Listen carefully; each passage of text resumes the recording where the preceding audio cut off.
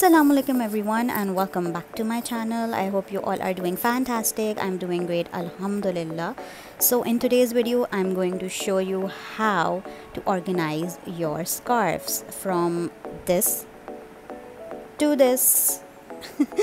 Yeah, so if you want to watch then keep on watching and don't forget to subscribe to my channel and also hit the notification bell and like this video. Thank you. तो सबसे पहले तो आप अपने सारे scarfs जो हैं वो जहाँ भी आप रखते हैं वहाँ से उठा के अपने बेड पे डंप कर दें, because as you can see I have a lot of scarfs. और मैं अब जो इनको ऑर्गेनाइज़ करूँगी तो मैं कलर कोऑर्डिनेशन वाइज ऑर्गेनाइज़ करूँगी, तो इसलिए अभी मैंने सारी अपनी ड्रॉर खाली कर दी है। मैं अपनी ड्रॉर में इसलिए रखती हूँ because I like it, it's more manageable. अब आप देख सकते हैं कि मैंने कुछ स्कार्फ्स रोल आउट कर लिए हैं and this is how I keep my scarfs. और मैं आप लोगों को भी दिखाऊंगी कि मैं किस तरह इनको फ़ोल्ड करती हूँ। तो यार this is how I fold my scarfs. अभी आप देख सकते हैं इसको आपने फ्रॉम द जो इसका रेक्टेंगुलर पार्ट होता है वहाँ से आप इसको फ़ोल्ड करेंगे। जो लंबाई वाला पार्ट होता है स्कार्फ का उसको आप डबल फोल्ड करेंगे। Then you have to like fold it sideways जैसे मैं कर रही हूँ। अब ये डिपेंड करता है, आप 2 फोल्ड भी कर सकते हैं और 3 फोल्ड भी। स्कार्फ की विड्थ और लेंथ पे डिपेंड करता है, ये बेसिकली विड्थ पे ज़्यादा डिपेंड करता है कि उस कितना वाइड है वो, तो उसमें कितनी दफ़ा आप उसको फोल्ड कर सकते हैं। बाकी आप डेमो में देख सकते हैं। I am sure it's easier to understand. और अब आप इसको रोल करते जा रहे हैं तो ये इस तरह रोल हो गए हैं। सी I am sure it's easy. मैं 2-3 स्कार्फ और करूँगी ताकि आप लोगों को आइडिया हो जाए कि मैं किस तरह कर रही हूँ। आप जिस तरह भी करना चाहें फोल्ड आप कर सकते हैं, बट मेन जो हमारा मकसद है उसको वो यही है कि हम इसको फोल्ड करके उसके बाद हम इसको रोल आउट कर लें, so that it becomes into like sausage की तरह आप इसको बना लें।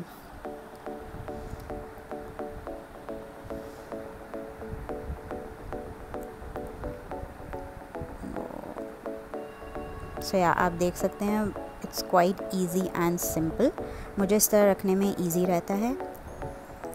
अब मैं आपको लास्ट टाइम एक और स्कार्फ करके बता रही हूँ एंड आई होप कि ये आपको समझ में आ रहा हो। आई ट्राइड माई बेस्ट कि कैमरे का एंगल ऐसा हो कि ईज़िली जो है वो पता चल रहा हो कि मैं क्या कर रही हूँ और किस तरह फोल्ड कर रही हूँ।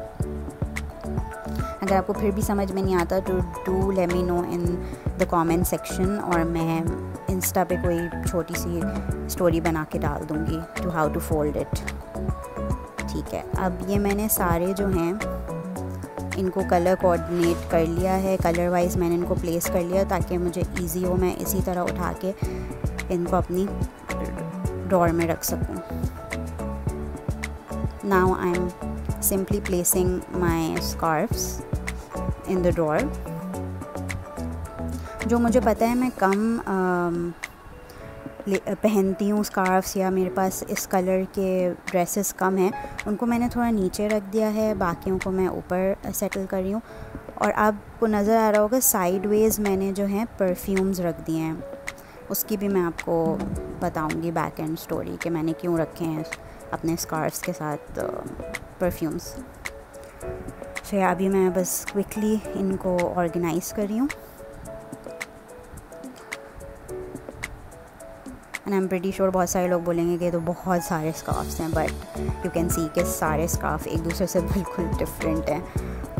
एंड जो मटेरियल मोस्टली मैं यूज़ करती हूँ विस्कॉस लॉन कॉटन वाला जो मटेरियल होता है, यूजुअली मैं वही यूज़ करती हूँ। I don't have more fancier या शिफॉन जॉर्जेट इस तरह के मटेरियल्स मेरे पास अभी हैं नहीं, but I am planning to bye those as well.